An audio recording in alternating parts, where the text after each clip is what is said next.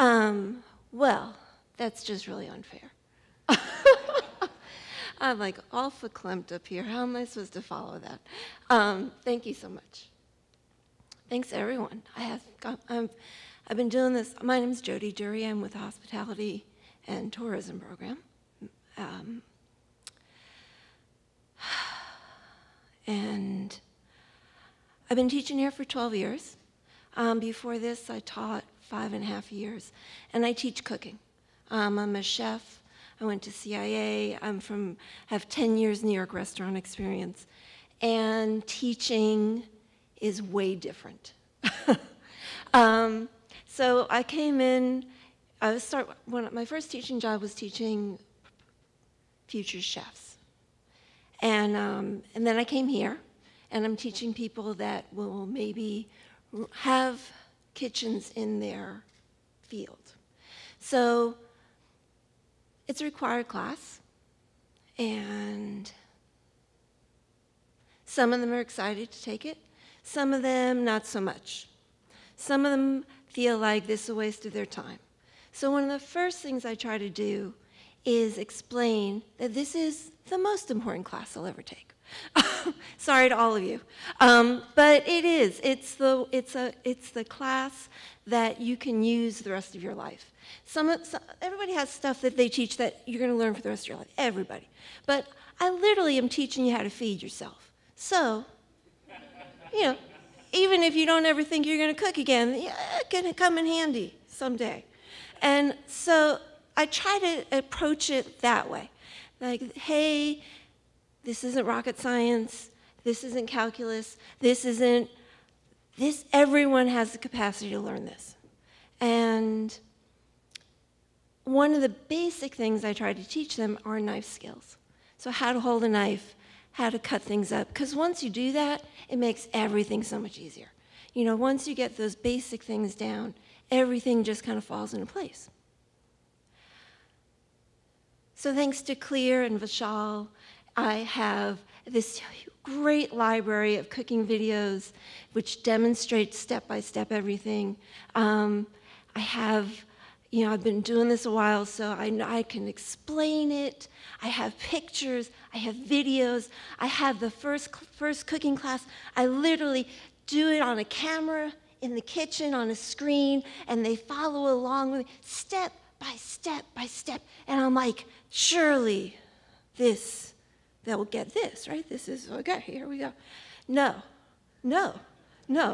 And so week after week, I show them week after week, how do you cut an onion? Week after week, I'm like, come on, come on, you can do this. How do you hold a knife? This is doable. Come on, try it. I know it's awkward, try it. It's awkward, try it. It's the only way to get past the awkwardness is to do it. So about, 6 or 7 years into this, I'm getting a little disheartened. I'm feeling a little bit like a failure. I'm really thinking like maybe it's time to go back to restaurants. Maybe this has become maybe I'm not any good at this. I don't know. I can't, what else can I do? And so I'm like, this is one of those moments, I'm just so low. I'm just, I remember one place I was living in, there was a hurricane coming.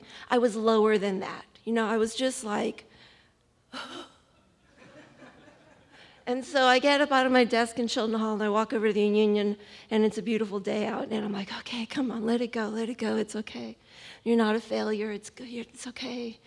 And think of the person that had the knife phobia that by the end, they knew how they could cut an onion and they could use a knife and it was okay.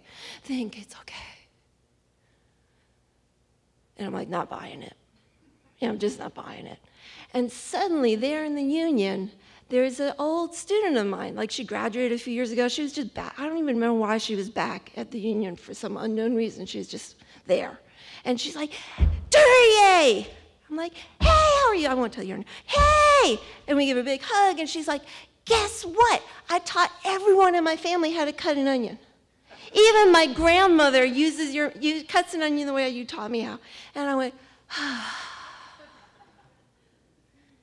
okay.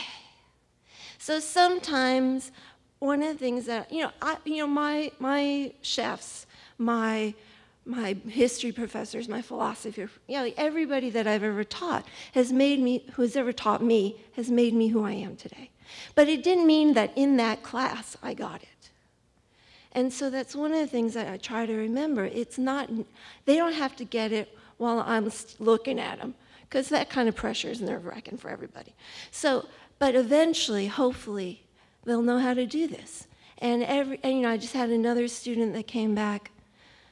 His girlfriend's in my class. And he came back and he kind of shadowed me all day. And he's now working as a sous chef in a hotel down in Frisco. And they may in my class say, I'm never going to do this again.